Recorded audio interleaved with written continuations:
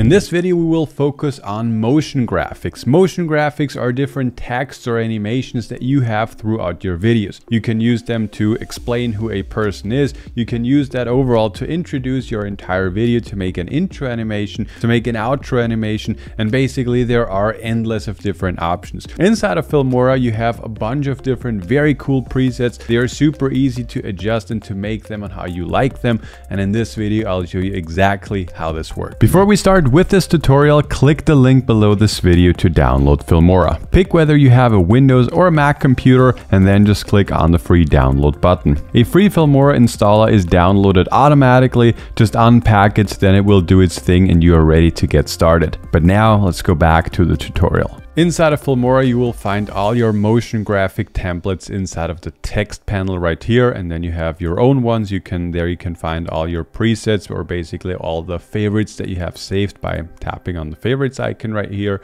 And here at the new section, you can find the newest additions to the motion graphics area. And then here at titles below, you can find, a bunch of different categories, like for social media or lower thirds and so on. But at the beginning, I just want to go back to the recommended and to the trending section. Here you have a bunch of the currently trending templates that Filmora is providing us. And if you browse through them, you'll see that, some titles will work for some specific videos, and not all titles will work for any video, of course.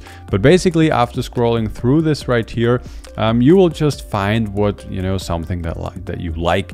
And for me, when I was scrolling through these templates, I found this title right here, and this just spoke to me at the very beginning. And if you want to use this, basically it's very simple. Just tap on it and then just draw it down or drag it down into the timeline. And as you can see, then you can already see the text. If you would like to customize it, because of course the text that's inside of here is probably not the text that you need for your video. So the way and how this works is super simple. Just tap on the text right here, and then you can just change the text like to whatever that you like. We can make this a smartphone filmmaking pro intro text, for example.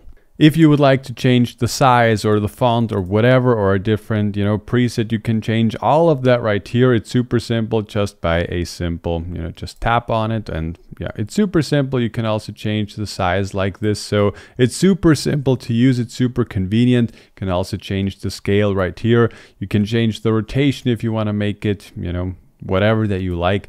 Basically, it's super simple. It's very intuitive to use, and yeah, basically it's very, very simple. Another thing that I also want to show you that's very, very nice to have, and that's very cool, and that you will need for, I don't know, for interviews, for example, are the lower thirds animation. If you're filming an interview, usually you see a lower thirds animation where you can see like, okay, what's the name of this person and what's the role? Is it like the CEO? Is it a marketing person? Like whatever. And the way and how this works is here you can find a bunch of different presets, and you can again just search for the preset that works best for your specific video. And I'll just, I don't know, lower thirds 14 looks pretty good. So I just select that and bring it down to the timeline. As you can see, it's then downloading it from the internet, but it only takes like a second or two. If we play it back, you can see this looks very cool. Basically, yeah, I think it looks very, very nice. Again, if you want to change it, if you want to customize it to your specific needs, then again, here you can just change the text. We can again make this smartphone filmmaking pro, and here the text above, you can also change that. But I think subscribe is pretty nice, since you can subscribe to our YouTube channel, of course. And again, if you want to change the font, you can do that right here. You can do these for both texts, and yeah, basically it's super simple to use. If you want to change the entire position of all of this, you can also do that, of course. If you want to change the entire scale and the entire position of this, because a lower thirds animation usually is at the bottom right or at the bottom left of your video, just go over to video. Then you can just change the overall scale of the animation. We'll make it a bit smaller. And then here you can also change the position, or we can...